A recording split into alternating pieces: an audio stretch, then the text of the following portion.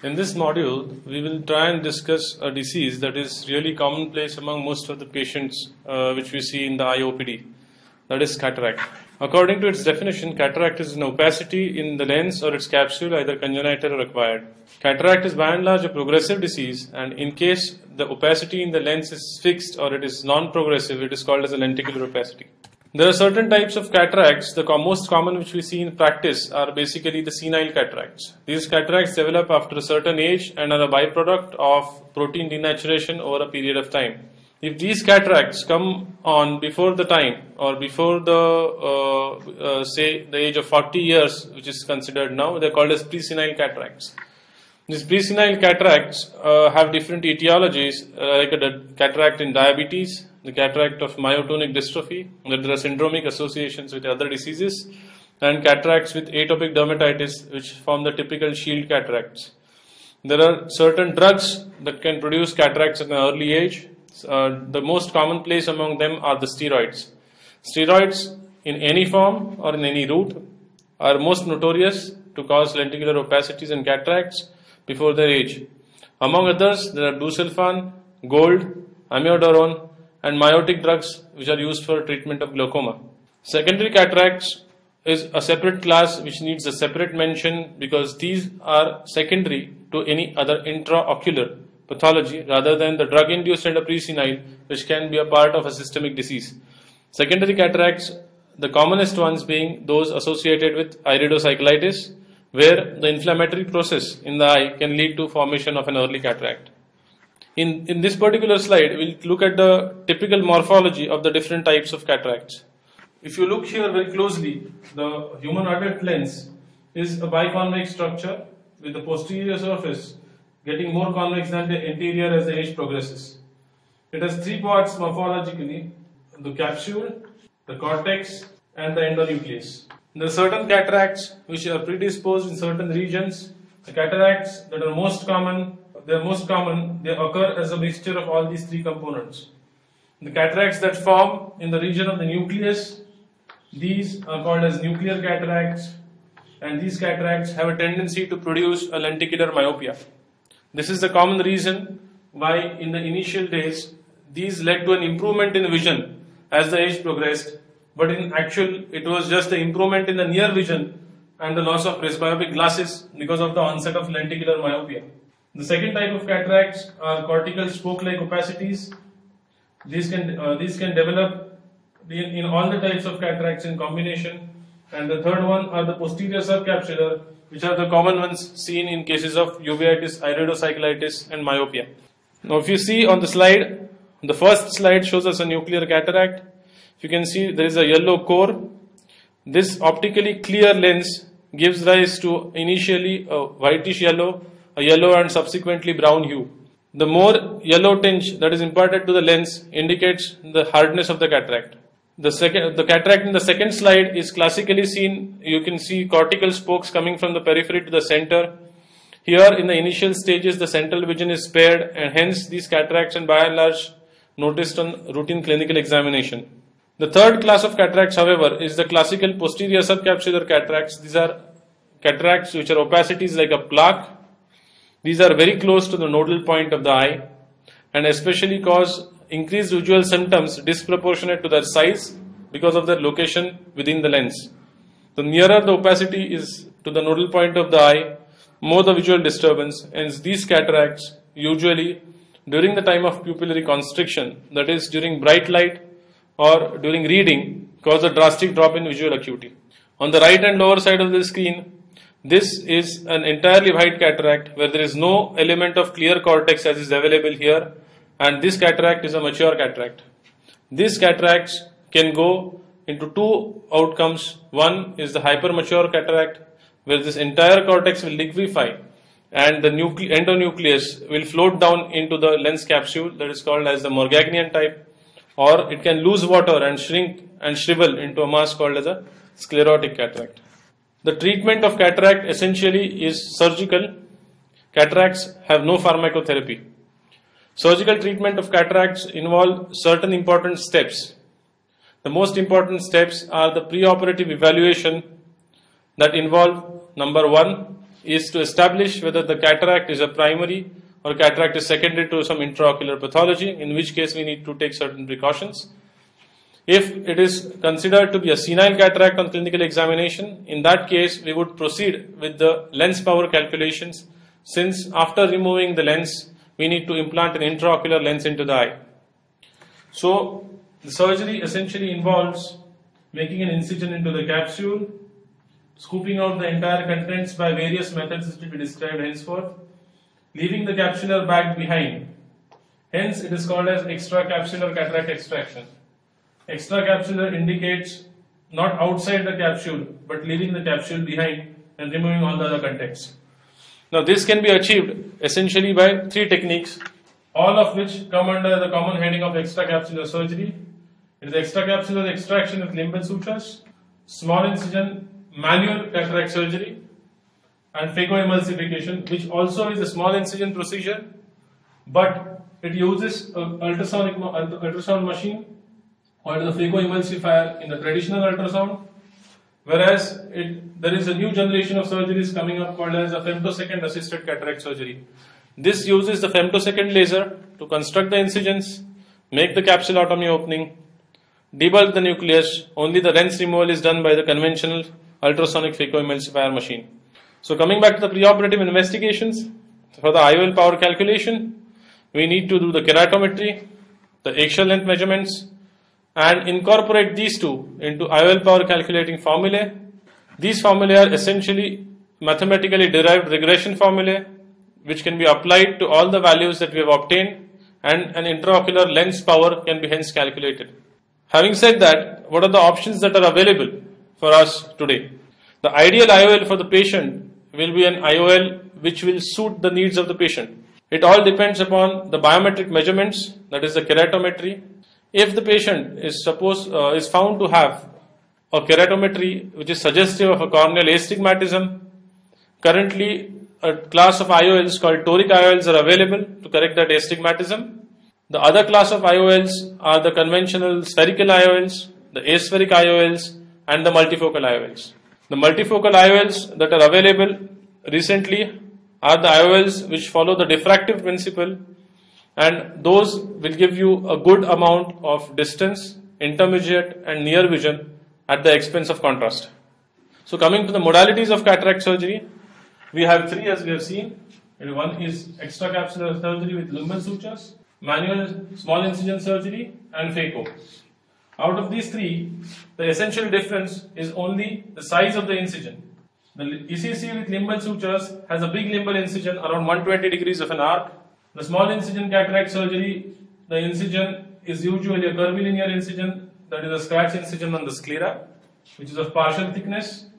It can range anywhere around 3 to 5 millimeters or even more, depending upon the choice or the comfort of the surgeon.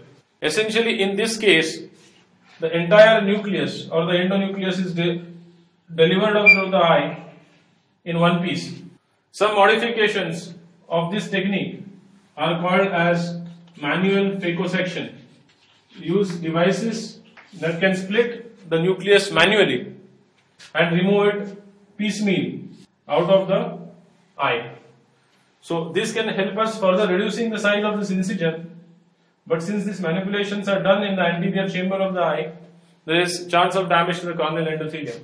The procedure that has stood the test of time for the last 2 decades is phacoemulsification. Phacoemulsification essentially involves at least 2 small incisions, one around 2.8 to 3 millimeters and one incision barely 1 millimeter, to remove the entire nucleus in form of fragments. These fragments are made with the help of a phacoemulsifying probe and a second instrument. These fragments can be individually delivered one at a time by making them into smaller pieces and aspirating them through the phaco probe. So essential difference in these techniques is the incision size and the use of the phacoemulsifier as in the last case. Steps of cataract surgery are essentially the same for all, the main difference being the incision size. So we start with the anesthesia. The type of anesthesia is either local or topical anesthesia. In patients who are uncooperative or mental retarded, we can use general anesthesia. Local anesthesia is in form of peribulbar anesthesia or retrobulbar with facial blocks. The incision can be a scleral incision, as in this case, a limbal incision in case of limbal sutures, and a clear corneal incision in case of phacoemulsification. Capsulotomy is essentially a can opener capsulotomy, as in case of a ECC, although you can practice a curvilinear capsulorhexis in all the cases. A curvilinear capsulorhexis, also called as the CCC or continuous curvilinear capsulorhexis, involves making a circular opening in the anterior lens capsule, as seen in this particular diagram here. You can see a circular opening in the anterior lens capsule and implantation of an intraocular lens in the capsular bag. This is supposed to be the ideal outcome after a cataract surgery. The hydrodissection is the next step. Once the capsular opening, circular opening is achieved, then there is a fluid wave that is injected with the help of a cannula under the capsular opening, and there is a fluid wave that is generated. The fluid wave dissects or cleaves in between the cortex and the capsule. This particular fluid wave is called as the hydrodissection. Hydrodissection achieves the separation of the adhesions in between the cortex and the capsule and helps in mobility of the nucleus inside the capsular bag. Hydrodelineation, however, reduces the size of the endonucleus by injecting in between the cortex and the nucleus, that is to delineate the endonucleus. This will help removing the nucleus through a smaller incision, as in case of manual surgery, or helps target the lens in case of a phacoemulsification. Nucleus removal, the different techniques are the prolapse of the nucleus as a whole from the capsular bag, done in case of a conventional surgery where the entire lens is removed. We can do an entire in toto removal of the lens in SICS, or you can proceed to a manual phacosection with various instruments, or in case of a phacoemulsifier where there is no segment that is removed but it is a pure emulsion by use of ultrasound energy. So there is no intact nucleus or nucleus element that comes out of the eye, and this is managed through a very small section by making them into very small pieces. This is followed by, once the endonucleus is removed in this way, we are left with the cortex, that is the part of the lens surrounding the endonucleus, and this is removed by what we call as irrigation and aspiration. This aspiration and cortical cleaning is followed by cleaning and polishing of the capsular bag and implantation of an intraocular lens. The types of intraocular lenses can be classified as follows. In terms of method of implantation, rigid and foldable lens. Foldable lenses can enter through a very small incision, whereas rigid lenses require at least a 5 mm incision to be introduced inside the eye. By material, they can be classified as PMMA lenses, that is polymethyl methacrylate, acrylic lenses in terms of hydrophobic and hydrophilic, that form the foldable variety, and silicone lenses, those also form the foldable variety. The hydrophobic acrylic is the index material having the best results in most of the eyes as on today. By design, the single piece and multi-piece are the two types of lenses, out of which the PMMA and the hydrophilic acrylic lenses are single piece, whereas the hydrophobic lenses come in a single as well as a multi-piece. In terms of the site of implantation, this particular lens can be implanted considering this to be the iris and this to be the cornea. It can be implanted in the anterior chamber. It can be implanted clipping the iris. It can be implanted in the posterior chamber, or it can be implanted in the capsular bag. The basic advantage of in the bag implantation is that it is as near the nodal point as possible, and it is the most physiological. That no part of the lens will touch any part of the uveal tissue. Hence, it induces the least reaction and the least problems after cataract surgery. Complications of cataract surgery are divided into intra and post-operative complications. The most notable of the intraoperative complications include a posterior capsular rupture and the drop of a nucleus fragment. The posterior capsular rupture can be associated with vitreous loss, or there may not be any vitreous loss. The treatment and the management will depend upon the degree and the amount of vitreous loss and the posterior capsular rupture. Dropped nucleus fragment, however, needs urgent referral to the retina surgeon to do a complete vitrectomy and remove the fragment. Post-operatively, the main complication of any uncomplicated cataract surgery is cystoid macular edema, or it is also called as the Irvine-Gass syndrome, in which there is leakage from the macular capillaries and thickening of the fovea, leading to a decrease in the best corrected visual acuity. It is a commonplace to find angiographic changes of macular edema after most of the cataract surgeries. However, they do not translate into clinical cystoid macular edema. The most disastrous complication of all postoperatively is infectious endophthalmitis. As the name suggests, it is the infection of the inner layers of the retina and the vitreous, essentially an abscess inside the eye. Acute infection with Pseudomonas has the worst prognosis, although infection with other organisms like Staph epidermidis relatively have a better course. Prophylaxis of endophthalmitis is extremely important, and two steps that have stood the controlled trials and the test of time are preoperative instillation of betadine in the conjunctival cul-de-sac and intracameral antibiotics at the end of surgery, according to the recent trial in Europe. The treatment of the endophthalmitis is a painstaking process. It depends on the degree, the severity of the endophthalmitis and the visual acuity at the time of presentation. If the visual acuity is reduced to less than hand movements, vitrectomy with intravitreal antibiotics is the first resort. In case the visual acuity is better than that, intravitreal injections can be given once and repeated, and the patient monitored closely for improvement. In case of worsening, the patient may proceed for a core vitrectomy with intravitreal antibiotics. One important aspect of endophthalmitis is chronic endophthalmitis occurring due to a low-grade organism, which is a commensal of the lids called as the Propionibacterium species. This kind of Propionibacterium endophthalmitis is a slow, low-grade uveitis which can present months after surgery and is exquisitely responsive to steroids. But the inflammation in the eye will recur the moment steroids are stopped. Intravitreal injection of antibiotics, intracapsular injection of antibiotics, or intraocular lens explantation may be required in these cases to treat them. One very common complication, or maybe a sequelae to cataract surgery, is posterior capsular opacification, or a PCO. As seen in the next slide, the picture on the left hand side down, it shows a hazy or a white flake-like material on the posterior lens capsule. That is called as a posterior capsular opacification or after cataract. This is nothing but proliferation of residual lens epithelial cells on the posterior capsule, and these can cause decrease in vision a few months or a few years after cataract surgery. The treatment of that is ND-YAG laser capsulotomy. As you can see in the other photograph of the same patient, we have used a laser without causing damage or without entering the eye. We have opened up the capsule by focusing laser energy and causing a gap, and then the patient's vision improves.